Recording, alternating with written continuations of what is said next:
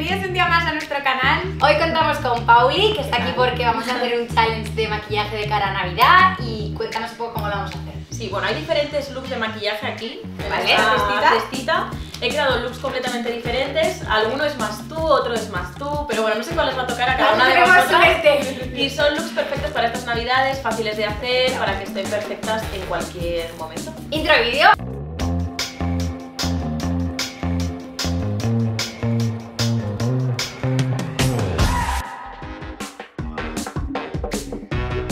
Bueno, pues entonces empiezo yo. ¡Tachán! ¡Qué emoción! A ver. Look alfombra roja. ¡Ay, que no me gusta! Yo también quiero gustar. No sé qué consiste, pero creo que este me va a gustar. A ver tú. Ay, ¿qué te toca? Look nude metalizado. Pues me gusta también. Nude metalizado. ¿Qué es eso? Que me va a gustar el mío. Pues nada, vamos a empezar, ¿no? Venga, vamos a ello. Bueno, el look que me ha tocado es nude metalizado, pero no tengo ni idea de lo que es, así que Paula me lo va a explicar ahora mismo. ¿Y a vosotras? Es un look muy luminoso, que además creo que te va a encantar porque es para aquellas que no os maquilláis tampoco mucho habitualmente. He utilizado como siempre nuestro suero Advanced Night Repair con la base de maquillaje Double Wear en el tono 4N1, que es el que utilizáis ahora. Y he usado este maquillaje porque, como ya sabéis, es el que más aguanta. Sí, dura todo. Es el que utilicé en mi boda también. Sí, entonces para eventos, ahora para Navidad es perfecto. Y ahora simplemente voy a darle un toque de luminosidad a la zona del contorno con uno de mis correctores favoritos, que es este, que ya lo hemos utilizado un montón de veces, que tiene por un lado un primer, que se lo voy a poner primero para hidratar y preparar la zona del contorno de los ojos, y después le voy a aplicar el color. Yo en su caso voy a utilizar el 2N, que es un poquito más claro que el color de su piel para darle más luminosidad. A mí me gusta hacer varios puntitos y luego ya lo difumino, que lo podemos difuminar con los dedos o con un pincel. Yo lo voy a difuminar con un pincel.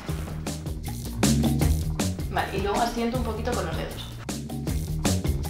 Vamos a los ojos. En los ojos voy a utilizar una paleta de sombras que me encanta. Ah, la de mi boda. También la de tu boda. Y esta paleta lo bueno que tiene es que tiene muchos iluminadores diferentes y también sombras y coloretes. O sea, con esta paleta podemos hacer todo, súper cómodo. ¿Vale? Vamos a empezar por los ojos y voy a utilizar las sombras así que son como más rosadas, como este rosa dorado. Estas sombras tienen bastante brillo, que ahora es el momento perfecto en Navidad para ponernos el brillo.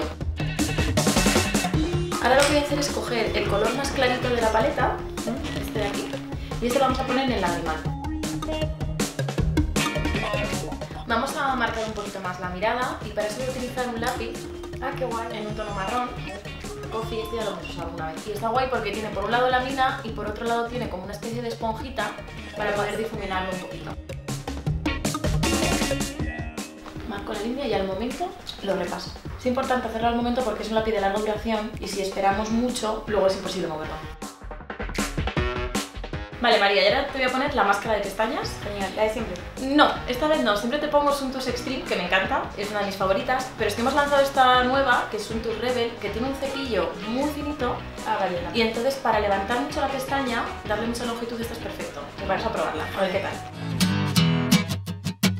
Además esta máscara que no te lo he contado, pero se puede limpiar con agua. Qué guay. O sea, no necesitas desmaquillante de ojos. A veces que te da pereza a lo mejor quitarte la máscara y por eso no te pones, pues mira, solo con agua tibia sale.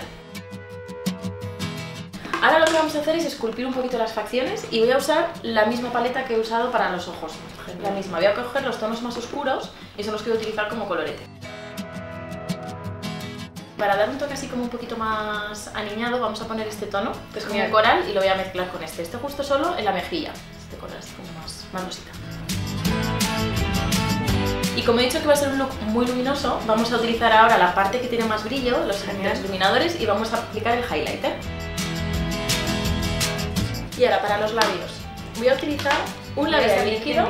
Esto es algo que no hacemos nunca. De mi zona de confort, porque siempre uso el mismo. Siempre utiliza el mismo tono, el discreet, que te encanta, pero vamos a cambiarlo. Vamos a utilizar un labial líquido y en este caso este tiene un tono metalizado. Me he dicho que era un nude metalizado, pues.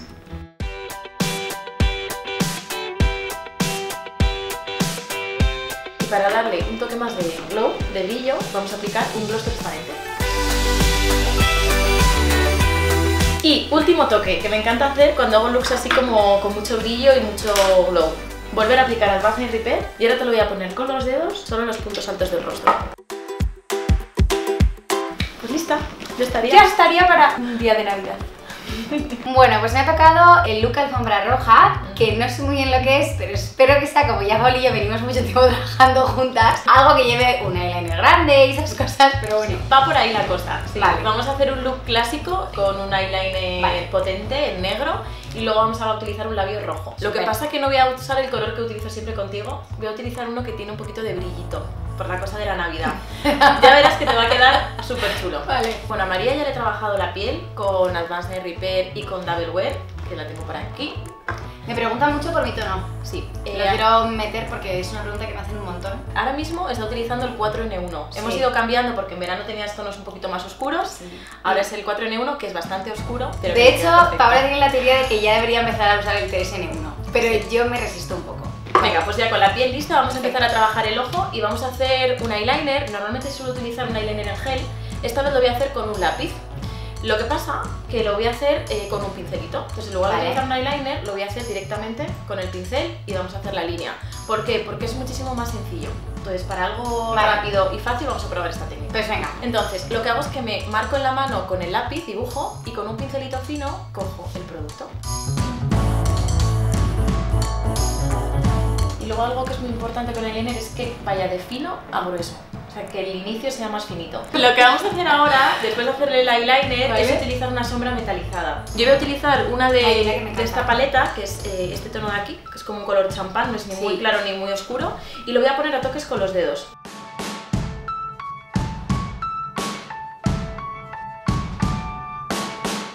Vale, para terminar con el ojo, máscara de pestañas, sí o sí. Súper importante. Y esta vez voy a utilizar una diferente, que es la Super Rebel, con un cepillito un poquito más fino. ¿Y esta por qué? Esta lo que va a hacer es alargarte mucho la pestaña. Alargar y rizar. Para un eyeliner queda muy bien esta máscara.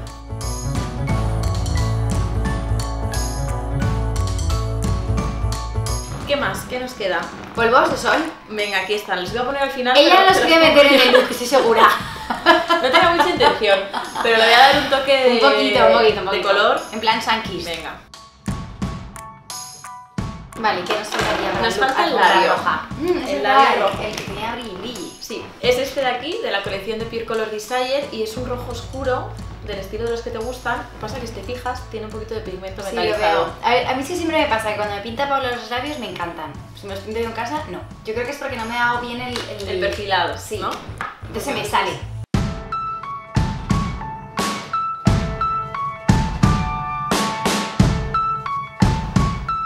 ¡Me encanta! Es que más parece que tengo los labios XL. ¡Me encanta! ¿A qué es mono el color? Y además una cosa, me veo morena.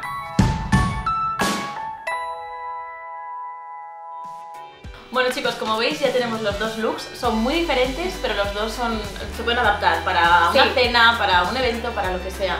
¿Cómo os veis, chicas? Me encanta, yo me acabo de mirar y me encanta. Yo he hecho chic y me he mirado antes, me ha encantado. En mitad de la grabación del vídeo.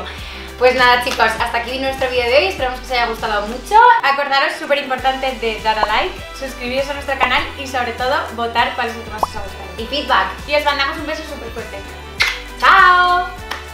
Bueno, y se me olvidó deciros que ya en Navidad no vamos a grabar más, así que ¡Feliz Navidad!